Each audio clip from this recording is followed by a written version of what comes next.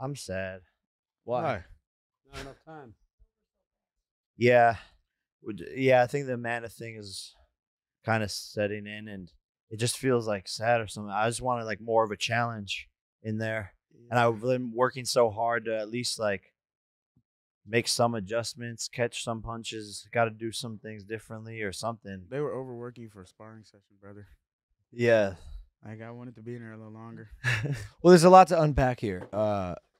You're obviously levels above, I think, where anyone has seen you, but it was hard to tell with that guy.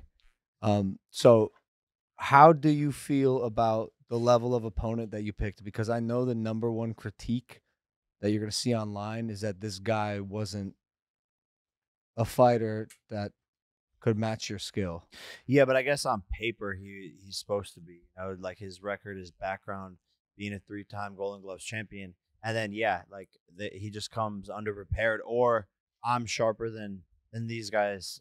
You know, way sharper than these guys. So I think we really have to take a step back and like assess the level of opposition. But that's what we're doing here is getting the experience under the lights and building my career and seeing where the levels are. Okay, this guy 10-1, Andre August, 1 round. Okay, let's go with the guy who has twice as many fights, 1 round. Okay, you know, maybe we need to go somewhere else and figure out who could be a tougher fight for me, because that's what I want. On the path to world champion, I need those hard experience rounds, and you know, these guys aren't able to give it to me. So that's why I'm a little bit disappointed. Obviously, it's cool, whatever. Knock them out in the first round. It's electric, turned up. But overall, I just feel like it's like annoying. And the whole Amanda thing is just. It wasn't even just the knockout. The bittersweet thing for me on the sweet side was the support for you from everyone in there.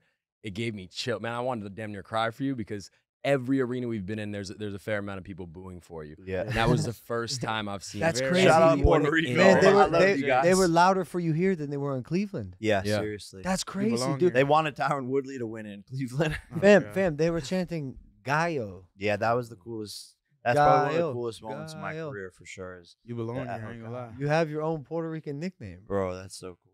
El Gallo That is Federal. the highlight of the night. That but focusing on positivity, that is the highlight of the night. And just always, I guess, like, yeah, another positive thing, just being here with family always. It's like a family reunion, these fights, and it's just so cool to bring everyone together. And that I'm very grateful. Yeah, you do for that. got to get the Gallo tattoo, bro. I got to get like a crazy rooster with boxing. Crazy right? Rooster. Yeah, It's such a cool something sick. nickname, dude.